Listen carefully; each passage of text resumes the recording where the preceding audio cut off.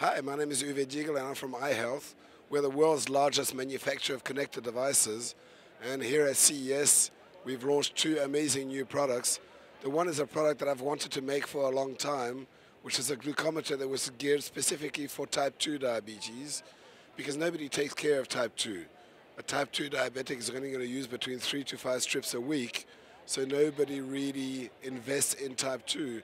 But people with type 2 diabetes cost a lot of money because they all have overweight and they have blood pressure problems and overall. So I've released this brand new product which is called the iHealth Align, which is the world's smallest glucometer. It's about the size of a quarter, and it just plugs in directly into any of your phones, Android, iOS. The Microsoft version should be available next month, and it allows people to track, share, look at their data over a long-term period. Then the other product that I've launched is a new generation of healthcare scales. So I have right here this beautiful scale. All my scales are delivered with positive messages on them. They have a retina display screen which adjusts itself to ambient light.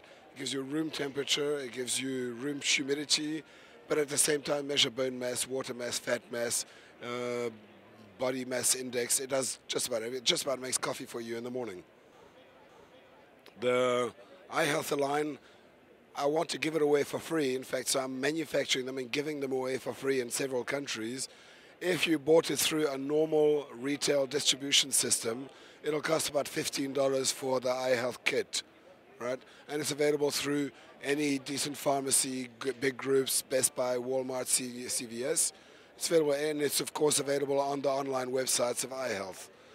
And the scale is available, it's going to retail, it will be available from next month onwards.